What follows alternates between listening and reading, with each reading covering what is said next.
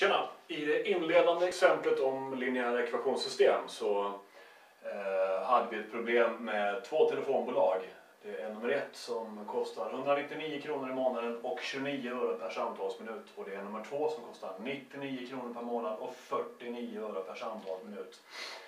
Och då är det förstås så att ringer man väldigt lite så är alternativ 2 bättre. För att få minuter gör det inte att vi kommer upp i en totalkostnad som är mer än 199 kronor. Ringer man jättemycket så kompenserar det lägre minutpriset för den högre fasta kostnaden. Men frågan är då, vilken samtalstid ger samma månadskostnad och vad är den? Det kan vi lösa till exempel så här. Vi antar att månadskostnaden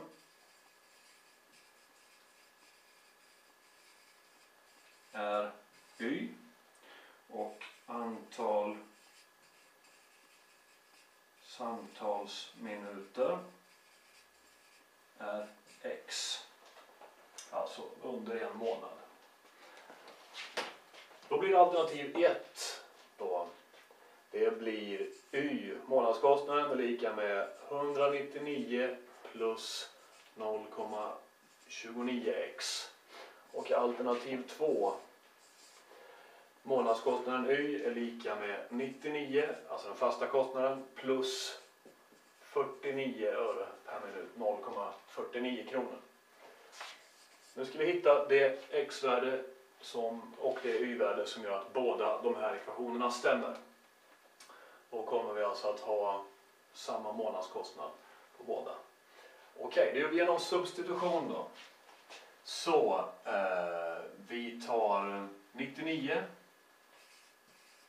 plus 0,49x substitueras för y i ekvation 1. Och vad får vi då? Jo, kolla här. Det här är lika med y som är lika med den. Så vi sätter in den där. Vi får 99 plus 0,49x är lika med 199 plus 0,29x. Subtraherar 99 så får vi 100 och subtraherar 0,29x så får vi 0,20x i vänsterledet. Delar med 0,20, x blir 500. Det är tydligen så att vid 500 samtalsminuter så är båda två lika dyra. 5 timmar. Nej, det blir inte alls det. Vad blir det? 4 och... ja, något. Det spelar ingen roll. 500 minuter i alla fall. Bra. Då substitueras detta för x i någon av de här ekvationerna, 1 eller 2. Det spelar ingen roll. Vi kommer att få samma svar i alla fall. Vi kan väl ta 1 då.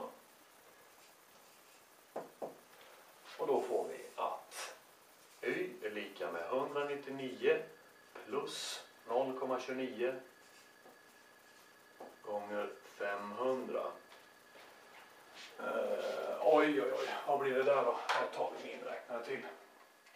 199 plus 0,29 gånger 500. 344.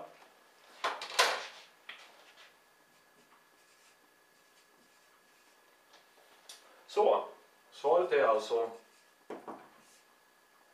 500 minuter. Samtalstid på en månad ger samma kostnad. Ger i båda alternativen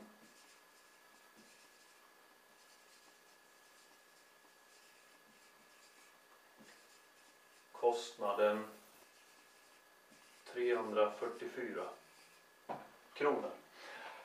Observera att vi inte har med x och y i svaret. För att x och y det är variabler som vi själva har infört. Och då ska man aldrig ha med dem i svaret.